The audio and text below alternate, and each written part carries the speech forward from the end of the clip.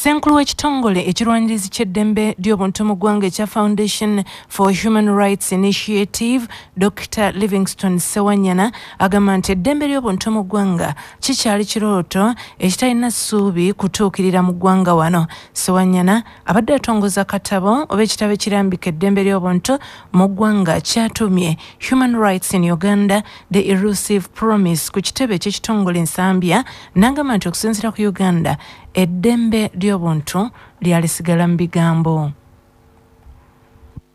Amawanga agassa ekitiibwa mu ddembe ly'obuntu era ng'enkola yaago yeesigamye ku ddembe ly'obuntu ge mawanga mu kiseera kino agasobola okuvunduka obuzibu obw'ebyenfuna n'okubeera n'obutebenkevu obwetaagisa. Ekyo kitegeeza nti nga Uganda kikyali kirooto kinene nkulaga nti tewali gavumenti eteyagala bantu baayo kubanga beeyagala. Tewali gavumenti eteraga nga bwe yeetanira eddembe ly'obuntu, naye obuzibu buli nti buli gavumenti esuubiza naye tetuukiriza. Kiva mu kubanga obumanyi butono, okweyagaliza kungi, ate abavunaanyizibwa okutuukiriza ensonga zino nabo bakibogwe. Ekitabo kino kijja kuyamba nnyo abettanira eddembe ly'obuntu, abaagala okulisoma, abalisomesa n'abakulembeze bonna ku buli mutendera okuviira ddala wansi. Dr. Sewanyana agamba nti n'ebitongole oba abantu ssekinooma abagamba nti balwanirira eddembe ly'obuntu bali ku byabwe kuba bangi tebamanyi ekiyitibwa ddembe ly'obuntu nga basinga kutunuulira byanfuna.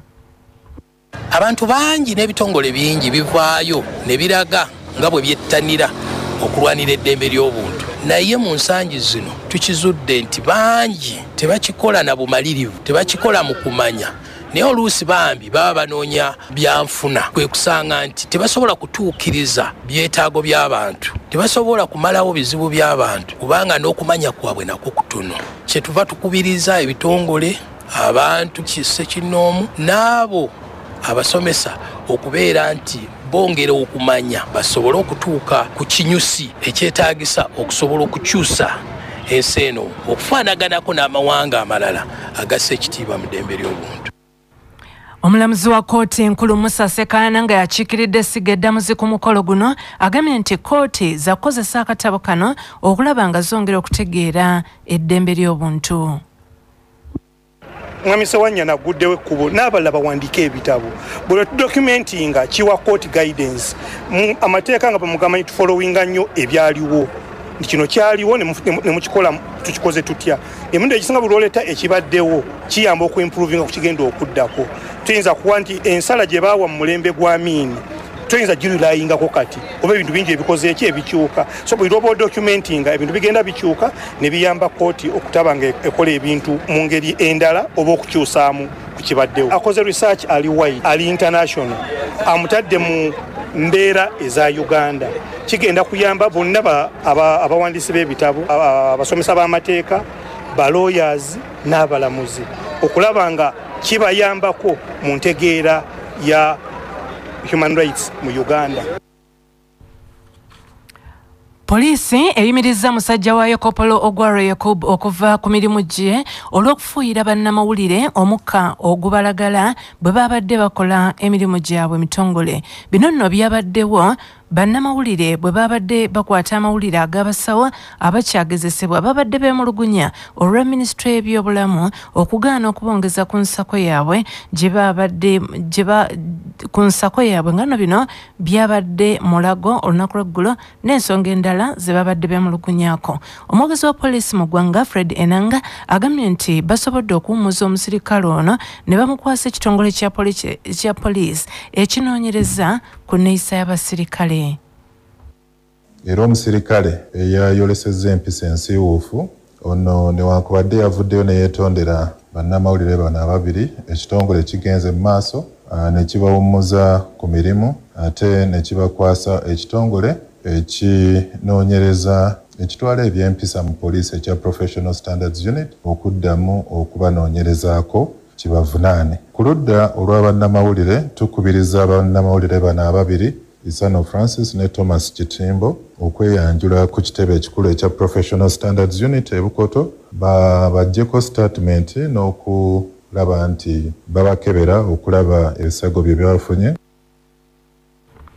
Fred Nanga ategezeza nti polisi yakwongera okunyweza enkolagana yaayo ne bannamawulire ng'eyita mu kumanyisa basajja baayo ku ngeri gye bayinza okukwataganyamu ne bannamawulire nga bakola emirimu gyabwe. Omukulembeze w'ekibiina ki National Unity Platform Robert Kyagulanyi Ssentamu Bobi Wine akyomedde bannabyabufuzi abatatereranga ekiro boogera birala n'emisana ne boogera birala. Bino nno abyogeredde Magere bw'abadde asinkanye abakulembeze okuva mu disitulikiti y'Erengo ne mu Bukoto South. Nga bwe nabasuubiza nti nze sigenda kubikirira muntu yenna. Kale nno kyali kyanyiike omubaka wammwe Honorable Twaha Kagabo nti ye muntu eyasooka okuvaayo n'awaana mwami Museveni. Bagamba abantu ab'enjikiri abasinga Banyarwanda. Kale nno tebaagala kuwulira ng'owakanya Museveni. Konze nti kyova osalawo olimbe.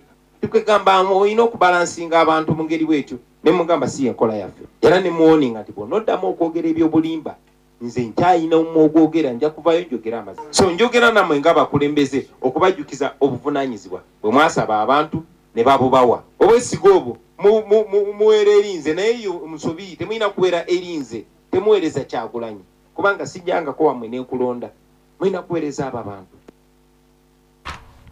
Kyagulanyi Ssentamu era asabye Banayuganda okwewala okusosola amawanga n'eddiini kuba bonna bali ku mulamwa gwa kuzimba nsi yaabwe. Mbasaba tembeera nga basosoze mu mawanga kuba kuva nedda bajjajjaffe be basinga ng'okwaniriza abantu. Naddala wano mu Buganda y'empisa ya wano kwaniriza buli omu. Ffe tetuli tribe, tetuli kabira, tuli gwanga, we are a nation. Tuvola abasinziira ku Buganda wano okuzimba Uganda. Gye twagala egaziwe paka East Africa, paka Africa. Eyo no y'ensonga lwaki ne mu kulonda abantu abali bagenda tukiikirira tetwagoberera gwanga. Tuvola mubaka wamwe tetwamusosola kubanga Munyarwanda no. Twalekawo Ssentamu eyeddira embogo ne tuwa omuki kuba endowooza ya ate ye Ssentamu Julius omulwanizi w'eddembe ly'obuntu asabye bannarengo okusituukira mu balwanyise ekiwamba bantu. Eggwanga lirimu okuwamba abantu naffe eyo gye tuwangaalira mu Lwengo district naddala mu Bukoto South babawamba ne babatwala mu bifo ebitategeerekeka. Ekyewuunyisa nti na wano we tuva mmeera gy'akulembera mu Kinoni Town Council waliwo abavubuka be wawulira be walabako ne ku mitimbagano nga tubakuweereza abaali ku byabwe bavuzi ba boda abamu bali ku mirimu gyabwe abasirikale ne bajja ne babajjawo ne babatwala ku poliisi ey'Ekinoni ne bava eyo ne babatwala ne wa Lwengo naye twalwana abantu abo ne babatuddiza. Registrar w'ekibiina kya NUP mu disitulikiti y'Erengo Ssemaganda Michael asabye bannarengo okugoberera okuwabulwa okuva mu bakama baabwe. Amyuka Speaker wa Parliament Thomas Tayebwa ategezeza nti Parliament terina buyinza bulemesa President kuyingira mu nsonga ez'okunoonyereza n'okukangavvula baminisita n'abakungu abalala abeegabanya amabaati agalina okuweebwa abawejjere mu bitundu by'e Karamoja. Kiddiridde omubaka wa Buhweji Francis Mwijuche okwemulugunya nti President Museveni yakoze kikyamu okufulumya ekiwandiiko nga 3 Aprili omwaka guno n'alagira abantu bonna abaatwala amabaati ag'e Karamoja okugazzayo mu bwangu oba kuwaayo ssente nkalu ezigajaamu era n'asuubiza nti agenda kusalawo ekiddako mu byobufuzi. Ababaka bagamba nti waliwo akakiiko ka Parliament akanoonyereza ku nsonga eno n'ekitongole ekirwanyisa enguzi mu maka g'obwa President Police saako kaliisoliiso wa gavumenti nga bonna banoonyereza ku nsonga yemu nga tebalaba nsonga lwaki President Museveni ate yabiyingiramu. In this letter, the President has already judged and said this was conscious, this was unconscious, so and so will be punished politically, this one should return the money, this one should return the iron sheet. My concern is now the mandate of the committees. There is a committee that has been investigating. Before it can come up with recommendations, the President is already punishing politically. Now what becomes of the recommendations of the committee? Right, Honourable Speaker, I have also come up where the President is also saying I am going to have anti-corruption units for villages, for sub-counties, for parishes. Now ask yourself now, if you're going to have state house and corruption units for every village, for every parish, then what about the role of the IGG? What about the role of courts? What about the role of the police? My concern, right, Honourable Speaker, is that you guide on this matter on the mandate of our committees and these institutions. Otherwise, I see interference. Wabula Speaker Tayebwa abawadde amagezi bateese ku bintu ebirala omukulembeze w'eggwanga naye akole ogugwe. You cannot stop the executive from doing its work because the president supervises ministers. Now, can you tell the president that please don't do any investigation because parliament is investigating? It can't. You cannot because the president is supervising his people. When we did our work, we never wrote him to stop supervising his people. Okay? If he says I'm going to do political action, now here we can't do political action. The president knows how he does. You never know, some members here want to be on the front bench. And vacancies are being created indirectly. But in as far as of the committee which we assigned is concerned, I'm going to consult with my fellow leaders in the institution, and we shall give guidance, especially in light of the fact that prostitution has even started. Nga tukyali mu ga Parliament, omumyuka wa Speaker wa Parliament Thomas Tayebwa asoomozeza gavumenti okutandika okukangavvula abavunaanyizibwa ku nsimbi mu bitongole byayo ne gavumenti ez'ebitundu abasangibwa nga beenyigidde mu kubulankanya ssente. Tayebwa bw'abadde aggulawo olutuula lwa leero lwa Parliament ategeezezza nti ekikyalemeza omuze gw'obulyake mu bitongole bya gavumenti kwe kuba nti omuntu asangibwa nga yeenyigidde mu bulyake akyusibwa bukyusibwa n'atwalibwa ewalala oba okumugoba obugobi ku mulimu nga tebamukangavudde. Bino Speaker Tayebwa abyesigamiza ku lukalala lwafulumizibwa omuteesiteesi wa Ministry ey'ebyensimbi Ramadhan Gobe nga lwoleka abamuko bavunaanyizibwa ku nsimbi mu bitongole bya gavumenti ne mu gavumenti ez'ebitundu abasuuliddwa olw'okubulankanya ensimbi ez'omuw'omusolo ate nga abalala baalemwa okulaga engeri gye baasaasaanyamu ensimbi ezaali zibaweereddwa okukola emirimu egy'enjawulo. Tayebwa era alagidde baminisita okuli avunaanyizibwa ku bakozi ba gavumenti Mululi Mukasa, minisita w'ebyensimbi n'okuteekerateekera eggwanga Matia Kasaija ne minisita wa gavumenti ez'ebitundu Rafael Majeze mu sabbiiti emu yokka okugenda ku Parliament n'alipoota eyawamu ekwata ku bakozi ba gavumenti abaagobwa olw'obulyake.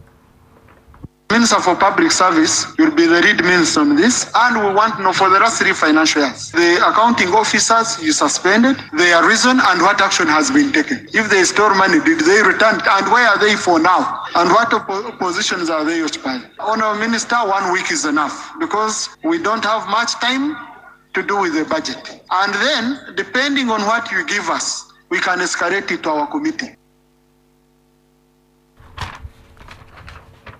Ebitongole eby'obwannakyewa ebiyambako abalina akawuka ka mukenenya hepatitis n'akafuba mu Uganda byennyamivu olwa kampuni eya Gilead ng'eno yeyina obwannannyini okutunda eddagala eriweweeza ku bantu abalina endwadde zino mu mawanga ga Africa olw'okwongeza emiwendo ku batundira eddagala. Ebitongole okuli AIDS Health Care Foundation, Coalition for Health Promotion and Social Development, Uganate, Hepatitis Aid Organization n'ebirala ababiddukanya bakuŋŋaanidde ku kitebe kya Uganda Cares e Kamwokya ne bategeeza nti okwongeza ebisale by'eddagala kyandiviirako abantu bangi okufa kuba tebalina busobozi kulyegulira. Kenneth Mwehonge, Ssenkulu wa HEPS Uganda, ne Henry Magala, Ssenkulu wa Uganda Cares, bagamba nti kampuni ezikola eddagala zaagadde nnyo amagoba okusinga okutaasa obulamu bw'abantu nga n'abeesowolayo okunoonyereza ku ddagala erisobola okujjanjaba abantu balemesebwa. Gilead ena okulaba nti ewa olukusa mawanga gaffe gano aga wansi nga India okutandika okukola amalagala gano. Amakolero ng'aga India bwe gakola amalagala gano gabeera ku ssente entono nnyo okusinga nga Gilead yandikoze amalagala gano ne gatutunza. Immaculate Ow'omugisha akulira emirimu mu Uganate ne Rutamaguzi Emmanuel, Ssenkulu wa Hepatitis Aid Organization, bagamba nti emikago egy'amawanga ag'enjawulo gisaana okubaako kye gikolawo kuba okwongeza emiwendo gy'eddagala kwerigulirwa kugenderedde kunyigiriza amawanga amankuseere. Zino tulabanga eddagala lya hepatitis C mu nsi ya America olifuna ku $100 nga 10 buli mpeke ate nga okumala emwezi 3 ogenda kulifuna ku $9 nga 9 kati ffe tugatako eddoboozi lyaffe ogamba nti nno branded drugs zino gyoli mu kufuna ku ssente ezo bw'obeera nga bakuwadde bbeetu nga bwe baaliwa kampuni ezimu eziwere 11 mu India bo balifunira ku $5. So tugamba nti singa tubeera nga naffe tufunye olukisa lunene ku lukalu Africa okubanga tufulumya eddagala lino tugenda kubeera nga tufuna eddagala eryo ku bbeeyi layisi. Ng'Obuganda bwetegekera emisinde mu bunabyalo egy'amazaalibwa g'omutanda g'emyaka 68 ku Sande eno nga 16. Minisita w'ebyemizannyo abavubuka n'okwewummuza mu Bwakabaka Oweekitiibwa Nnyo Ssekabembe asoomozezza abakulembeze okuba ekyokulabirako mu kugula emijoozi egy'okuddukiramu. Oweekitiibwa Ssekabembe bino abyogeredde mu Bulange Mengo ng'akwasa omubaka wa munisipali y'e Makindye Ssaabagabo David Sserukenya emijoozi gy'agulidde abalonzi be. Engeri yokka gye tusobola okukyusa eggwanga lino okukyusa embeera z'abantu baffe be bakulembeze ku mitendera gyonna bwe tukwatagana ne tukolera wamu naddala mu ntabaalo ezituuka obutereevu ku bantu bintu bingi tetujja kusobola bikola nga tetulina bumu bwa nnamaddala. Ate yombaka David Sserukanya yeyamye okuwaayo ambulance 3 okukola ku by'obujjanjabi eri abaneetaba mu misinde. Bingi byogeddwa naye bino binajjukirwanga. Ekimu ku bitukosa n'okutuzza emabega kwe kulekera abalala okutusalirawo ku nsonga enkulu ezikwata ku Bwakabaka n'eggwanga lyaffe. Bigambo bya Ssaabasajja Kabaka Ronald Muwenda Mutebi okubiri. Katumalize n'abenzikiriza aba Orthodox mu ggwanga lya Isirayiri mu kibuga Yerusalemu beemulugunyizza olw'obukwakulizo poliisi bwe bateereddewo nga bategeka okukuza olunaku lwabwe olwa Easter ku lw'omukaaga lwa Ssabbiiti eno. Balala babadde bakuza Easter bano nga bakuza ate olunaku lwa kunyeenya matabi nga poliisi ya Isirayiri bagambye bakuŋŋaane batono nabo bawera nti bagenda kuŋŋaana bangi naye nga ekyaliwo omwaka oguwedde era beezooba ne poliisi lwa nsonga y'emu ya mujjuzo. Ge g'obudde buno sigala ku mmanduso.